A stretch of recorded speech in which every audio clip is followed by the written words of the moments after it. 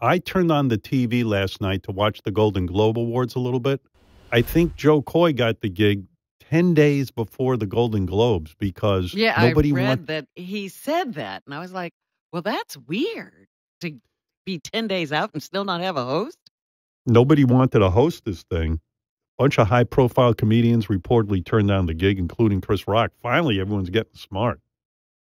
Those shows are fucking difficult to do.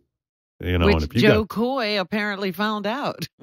Yeah, they're panning him, but I didn't even understand. Someone said that he was mean about Taylor Swift. The big difference between the Golden Globes and the NFL, on the Golden Globes, we have fewer camera shots of Taylor Swift.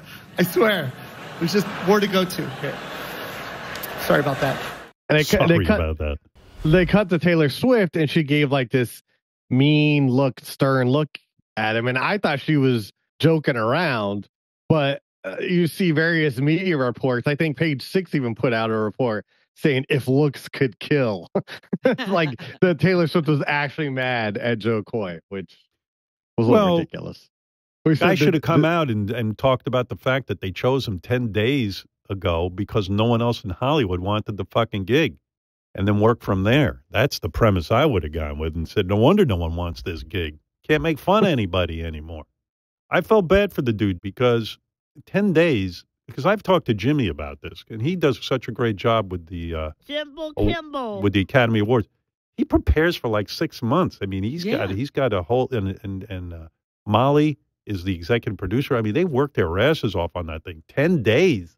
Yeah. You're doomed. Not nearly enough time, yeah. Standing up there and telling those jokes to a bunch of people who don't want to be laughed at is the biggest bummer in the world. That's why I always praise Jimmy and the job he does with it, because Hollywood has no sense of humor about itself. And those people in that audience do not want to be made fun of. They're very concerned about their image and their publicist. I mean, if you're shelling out 25, 30% of your income on publicists and agents and managers, you don't want to be goofed on television. You want to be treated like the serious actor, like you're doing the most important shit on the planet.